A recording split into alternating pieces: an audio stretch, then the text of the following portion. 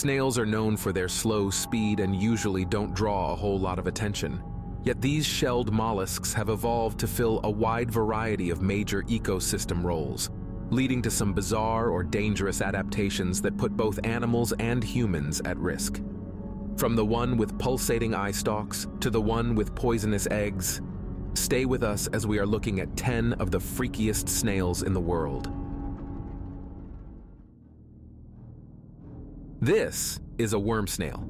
The bizarre snail completely defies the popular perception of what a snail should look like. Starting out as juveniles that resemble typical snails, worm snails cement themselves to rocks and become completely stationary while they grow a long, tube-like shell with coils. In order to eat, these snails would produce mucus strands to trap tiny organisms carried by the current. After that, they would haul in these mucus nets. This is done by eating these mucus strands along with any tasty bits that are stuck on them. But again, these nets are not just for eating. As a matter of fact, female worm snails would use these nets to capture and ingest packages of sperm released by the males for internal fertilization. This is Hinea brasiliana. Native to New Zealand and southeastern Australia, it is one of only a few sea snail species that are able to emit light. When disturbed or knocked around, the clusterwink starts flashing with a blue-green light. It's kind of like a burglar alarm. No one is exactly sure what the flashing accomplishes, though. Is it trying to scare away predators? Or maybe it's calling to the predators of the predator that's messing with it. Or it could be communicating to its fellows with some sort of snail Morse code. Science doesn't really know, but what they do know is that its shell diffuses light better than any man-made material ever. The clusterwink has a light-emitting organ, and the shell's scattering effect is so good that every part of the shell lights up. The crystalline structure converts a pinprick of light into a beacon. In fact, science is now looking for a way to duplicate this effect so that we can have ultra-efficient lampshades. Hailing from Southeast Asia, the Anentome helena may surprise you with its crazy diet. In fact, it garners its common name as assassin snail from the habit of eating other snails. Upon sensing the presence of another snail, the assassin snail would approach it and use the sticky foot to grab onto the victim's shell. Then it would find the shell opening and extend its long retractile proboscis into the aperture of the shell. Assassin snails do not poison their prey, nor do they inject paralytic venom. They simply eat their victims alive, scraping away small bits of flesh using the denticles in the tip of the proboscis. But again, because of this diet, assassin snails are able to keep unwanted freshwater snail population down, making them a desired species in the aquarium trade.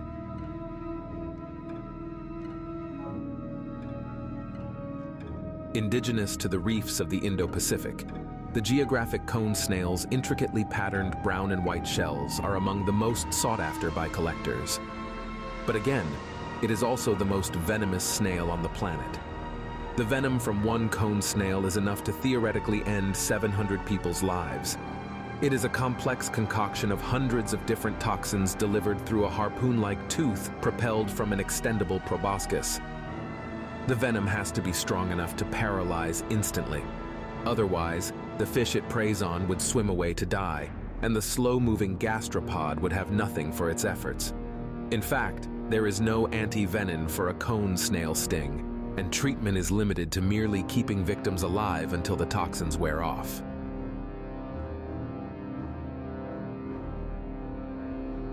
This is a powelliphanta snail. Found only in New Zealand, it is a carnivorous land snail that can grow up to 9 centimeters long, about the size of a fist. And earthworms are a staple of this snail's diets, though it doesn't seem like it should be much of a matchup. Worms are really slippery and wiggly, and snails are pretty slow. So how do the snails capture their prey? Despite what you might expect, the snails have lightning-fast reflexes and slurps the worms up like a spaghetti noodle in the blink of an eye.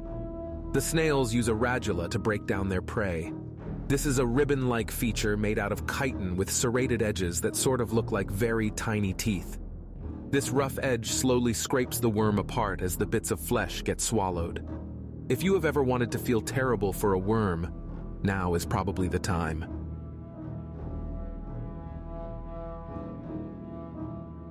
Found in warm tropical and temperate waters worldwide, the beautiful purple shell of the violet sea snail is only part of what makes this gastropod so interesting. Otherwise known as the bubble raft snail, this critter has the ability to trap bubbles of air with its foot and wrap them with mucus. Then it would use this bubbly concoction as a raft for long-distance ocean travel, allowing it to stay afloat for the whole life along the ocean surface at the mercy of the winds, but at the same time, enabling it to feed on by-the-wind sailors and other colonial hydroids that drift through the oceans. Most snails have one slimy foot that they slither along on. However, Antarctic sea butterfly has adapted far better to an aquatic lifestyle by turning that pad into a pair of little wings. It flies through the seas, free as a bird without a care in the world, except perhaps that these plankton-sized snails are every sea critter's favorite snack. In fact, they make up 90% of the diet of the Pacific salmon. It is the popcorn of the sea. But everything is balanced because of their ability to reproduce very quickly. As amazing as it sounds, global warming is a big issue. Rising levels of carbon dioxide are causing the acidity of the oceans to rise, making their little shells fragment, lose shape, and eventually dissolve. And since they feed so many of the creatures that we happen to eat, a mass sea butterfly die-off would be some horrible news. Clams are generally impervious to attack by all but a large animal capable of crushing their shells. So it might come as a surprise that the beautiful moon snails are often a clam's worst nightmare. It all begins when the moon snail smells its prey and uses its huge, slimy foot to engulf its victim. Once the moon snail gets the unsuspecting clam in its grip, the radula goes to work. The sharp-toothed radula is used as a drill to bore holes into the hard shells of clams. This is an extremely slow process.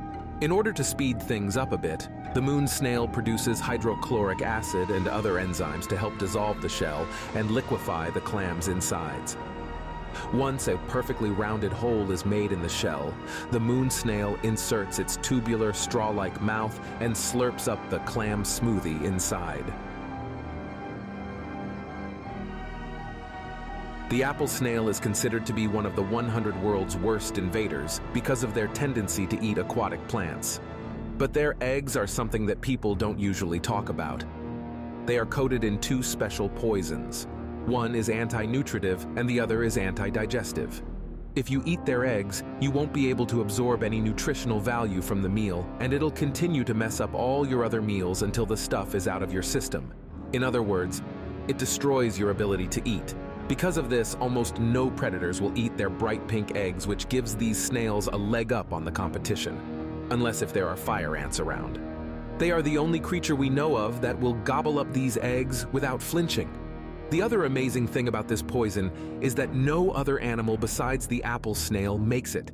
It's a common poison that plants and bacteria produce, but animals don't create this stuff. Somehow this snail was able to steal a page out of the plant playbook. This is an amber snail. What you see now may look like your regular garden snail, but when it is infected by the aparasitic worm called green-banded broodsac, it transforms into a real-life zombie. This happens when the snail eats the eggs of the green-banded broodsac, usually from bird droppings, and they would continue to hatch and become larvae inside the snail. But from here, the flatworm juveniles would make their way to the eyestalks of the snail. At this point, the snail is completely blind and loses its natural fear of sunlight. When sunlight hits the colorful broodsacs in the eyestalks, they begin to twitch and pulsate to attract birds' attention. Then, if a bird eats these eyestalks thinking they are caterpillars, these worms would make their way to the bird intestine to transform into adults, laying eggs that eventually make their way into the bird droppings.